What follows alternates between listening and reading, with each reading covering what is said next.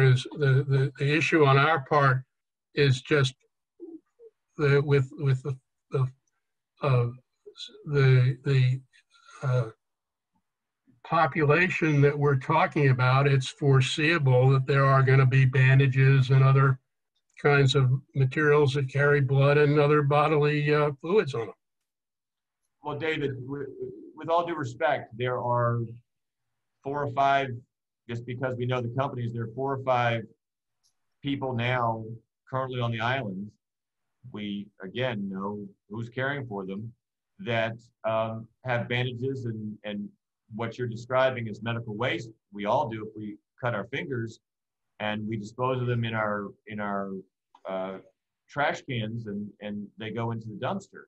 So I don't see how it's any different. There is no separate permit. We're not a laboratory. We're not a nursing home. We're not a hospital. Well, I'm not taking a view about what permit requirements apply to a business that's on the island versus a personal home. I'm just trying to understand what it is you have in mind, so that I can report back to this board. The fact that an individual who owns a piece of property has certain or doesn't have certain restrictions is not necessarily the same as what's applicable to a business, which is what we're talking about here. That's why I'm asking the questions, Craig.